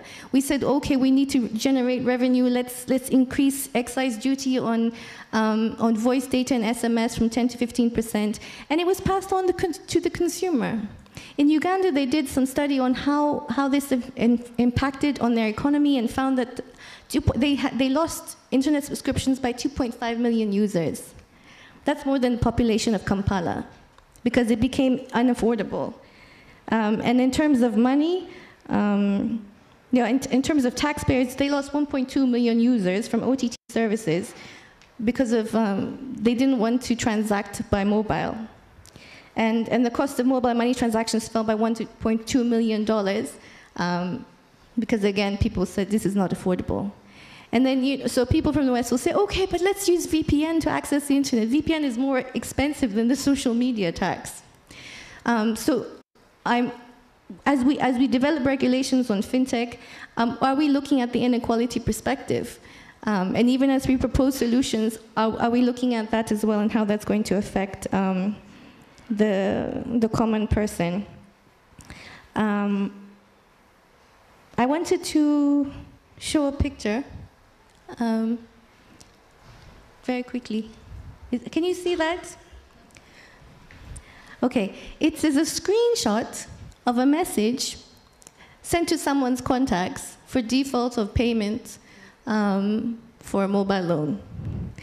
So, and there's nothing illegal about it. You might think this is a breach of privacy, but it's nothing illegal, because when you sign the terms and conditions for a mobile loan, you're signing away your privacy. So somebody, I think the default loan was 2,550 shillings. That's less than $25. He had defaulted on that, and as a result, the mobile, the money lending app has sent to all his contacts, please tell your contact, this person, that he's in arrears of 2,550 shillings, and to please pay. So, I don't know, has that changed our thoughts about who do we trust our data with, tech companies or governments?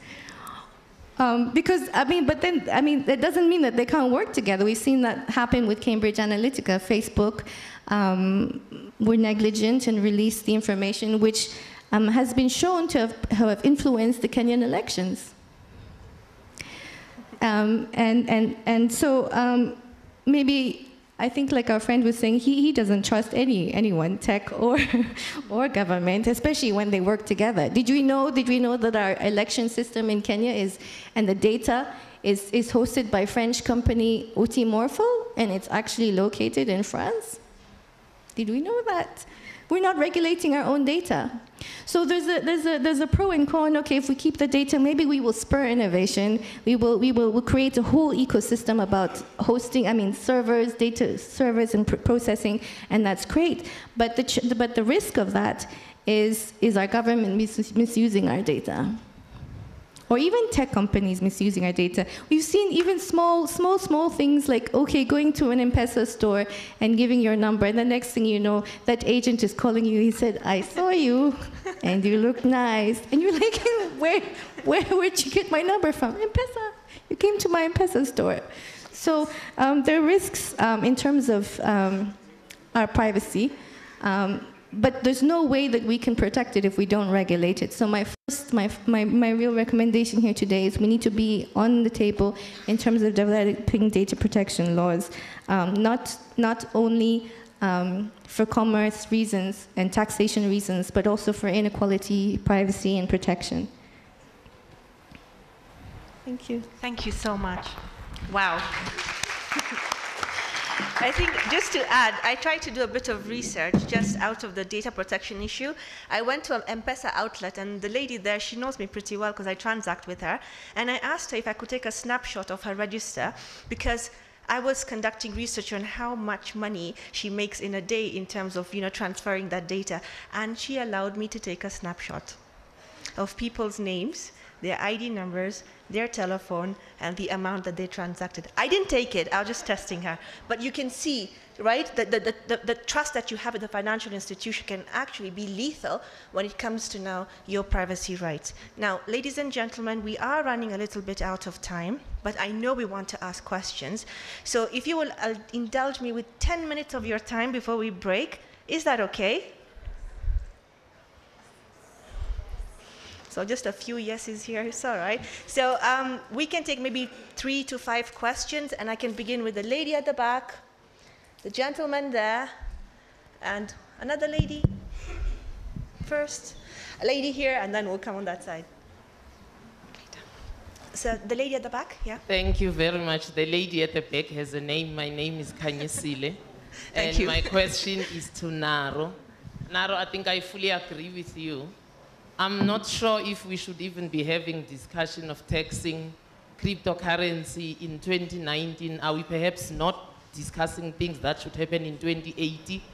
Because people go into cryptocurrency like myself precisely because we want to get out of the matrix of the banking system that is ripping us off and making mega billion profits out of us, and we are gaining nothing. And because that same industry is always rescued by government, by law, when they take bad decisions and they fall into disarray, we decided, some of us, let's get out of this nonsense. So why are we even talking about taxing them if we haven't fully taxed transnational companies in Africa, at least? Is that a discussion we should be having? Because we haven't taxed the matrix yet. And why are we wanting to tax the people who are out of the matrix for a reason? Yes, you can answer. So thank you for your question, and I really like that question.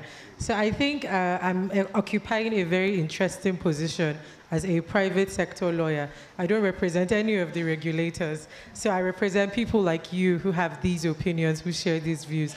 And most of my work involves mediating tensions between the private sector and the government. And so, yes, I understand what you were saying. I understand moving away from that matrix so as to avoid, just being held back by government and bureaucracy and all of that. But law exists for a reason. There's a reason we have structured systems in place. And yes, your considerations must be put on the table in any conversation about regulation, in any conversation about taxation, but that table has to exist first. there has to be that space where private sector, government, and people like me and you sit down and say, this is our fears, and this is how we can navigate this space. This is how we can fix that. So, for example, you're saying we haven't taxed transnational companies yet, and we want to tax cryptocurrency companies. I think maybe some of us all wish that nobody had to pay tax, but tax exists for a reason. It's an avenue for government to get revenue, and tax is helpful to government in many ways, to private sector in many ways. I think that where we should now focus that conversation is on deciding how they will be taxed and what kind of tax they will be, by bearing in mind the peculiarities of this industry, the peculiarities of cryptocurrency businesses, people who trade in cryptocurrency, by looking at their perspective, the platforms that they're standing on, where are they coming from? If you put those things on one hand, and you have on the other hand the need for government to tax these businesses, the job of stakeholder consultation, policy consultation, dialogue. The importance of dialogue is to make sure that we are striking a balance between all of these competing needs. So I don't know if does that. Do you know? You don't want to pay taxes? Is that what's happening? Thank you. Next question was by. It was you. Thank you. My name is Emmanuel Chisame. I work with Accord in Uganda. Just two comments. One is a question. OTT in Uganda, I'm someone that has experienced this, and I've done some research on it as well. And one of the conclusions I came to make is that it's our government's crude intervention in a space where we have all these transactions happening in our economy, but as you've all rightly noted, there is no way for us to even start to understand the volume of the transactions in the first place, understand how much is going in and how much is coming out. So in the absence of that, our tax policy geniuses decided to put an OTT tax. And our president, in defending it, is noted to have said people are willing to give all this money to Facebook, which is not a Ugandan firm, but there is nothing, but people are unwilling to contribute tax that can be used to finance development in their own countries. And you might not like it, but he has a point. So I think OTT is just one of those things that reflects how our governments are reacting to a space they have not yet quite understood. So I'm curious to understand from the Brazil experience how information has been obtained, because discretionary reporting of my incomes is not going to work. I think we just heard from Dr. Shabalala that every one of us has this inclination to pay as little tax as we can, or if possible, not to pay any tax at all. So how does Brazil obtain this information for them to be able to compute the tax that I owe to the revenue authority in terms of whether it is capital gains or income tax, whatever it is? Then the next thing is just a comment on the distortionary effects of cryptocurrency to an economy. A developing one, for instance, like where many of us come from.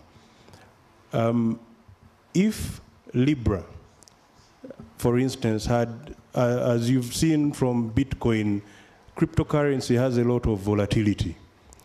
Today, the value is so high, tomorrow, the value is so low. In instances of such volatility, when cryptocurrency has taken hold, as it's likely to take hold, whose obligations does Facebook, for instance, take into account when Libra has some volatile issues? Is it Facebook's obligation to its shareholders and investors or to an economy? So you can understand why the African governments and many governments around the world have reacted by first of all saying, no, let's put a hold to this, because once it takes hold, Facebook has 2.5 billion, an estimated 2.5 billion users. Imagine all those people using Libra. If there's an issue around the world, it's going to affect a huge population in this world. So I'm keen to understand from the legal mind on the panel how we can reconcile these likely distortionary effects to our economies with the laws that we are making to protect ourselves. Thank you. Do you want to respond?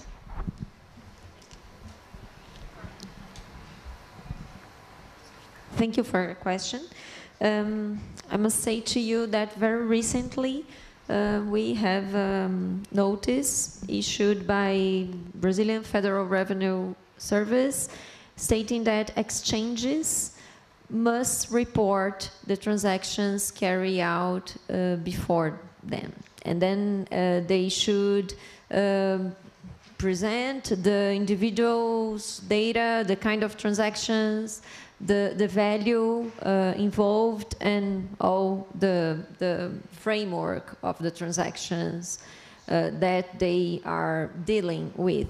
But I agree with you, it's totally taxpayer dependent. The compliance is totally dependent on the taxpayer, and I think this is the big challenge. I don't have an answer for that, and I think that our tax authorities don't have also, because it's difficult to audit the blockchain. Of course it's possible because it's transparent, but we have to have the technology, and we don't have it. So the path that Brazilian authorities are constructing is just tell the individuals and the exchanges that information must be reported. But I don't think this is a good way to audit, and I really believe that we will have taxes not being paid because we depend on the taxpayer and their willingness to comply with the tax legislation. And since we don't have regulation, it's very difficult to build more rules on that, more provisions on that. I don't know if I answered the question. Thank you. Was there a question on this side or there? Yes, the gentleman there. Yourself, the pink shirt.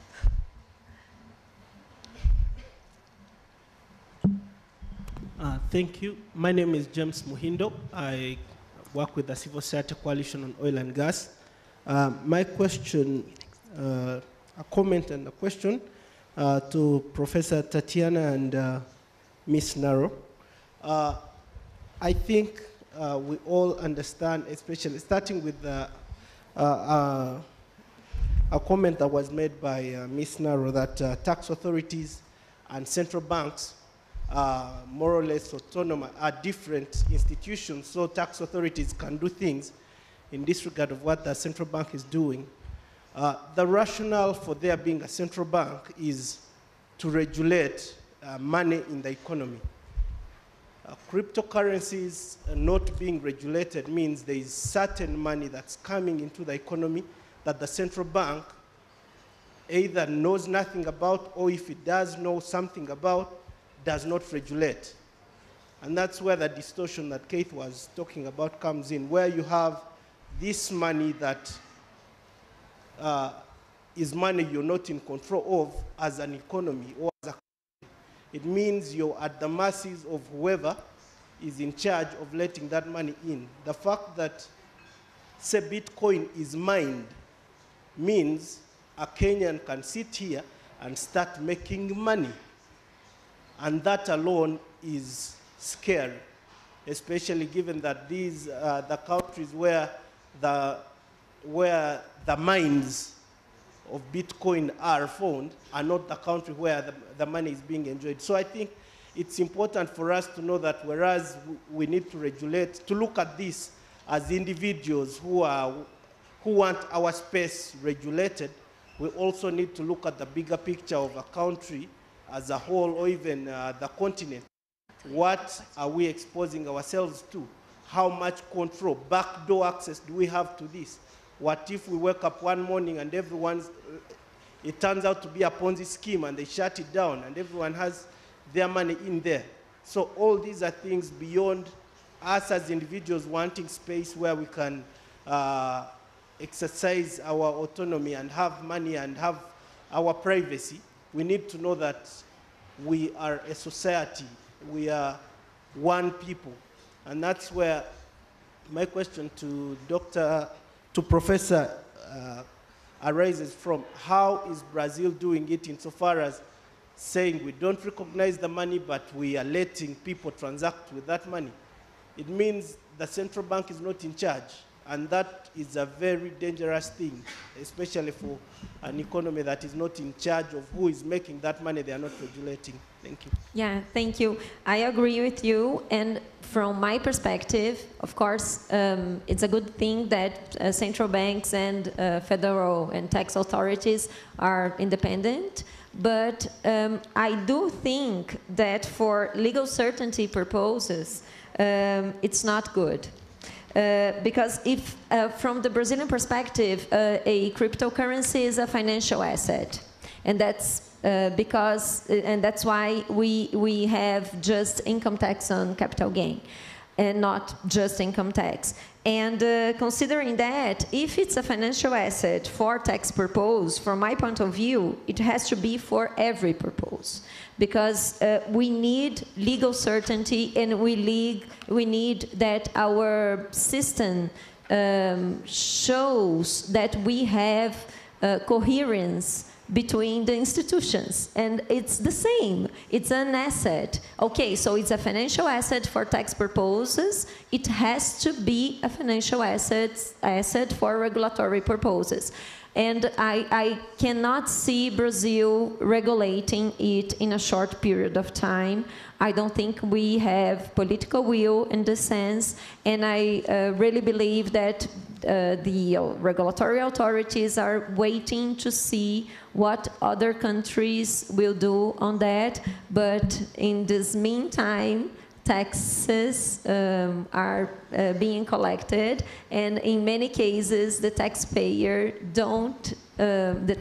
doesn't know what to pay and if he or she has to pay. So I totally agree with your point. So I'd just like to add that, yes, I agree with you. First, looking at it as, so tax authorities don't want to see it as currency. They want to see it as an asset. But like she said, there has to be legal certainty, which is why I keep hammering on dialogue. Dialogue is important. There must be interagency dialogues so that we have the tax authorities and the central bank on the same page. Like, this thing is an asset, so we'll tax it as an asset. Or this thing is a currency and we will deal with it as a currency. So thank you. Thank you for your question. Okay. Thank you very much, ladies and gentlemen. I'm so sorry I have to close the session now, but these ladies are available throughout the day, and you can approach them individually to ask them questions. I'm very sorry we're out of time. Thank you for your attention, and thank you for listening.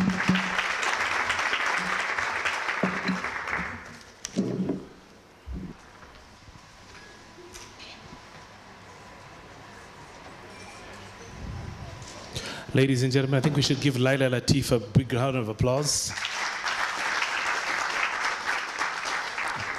If I was given a choice, Laila, I think I would give your panel another 1 hour. I think the discussion is very pertinent, and I'm sure people are going to engage with you probably during the lunch break.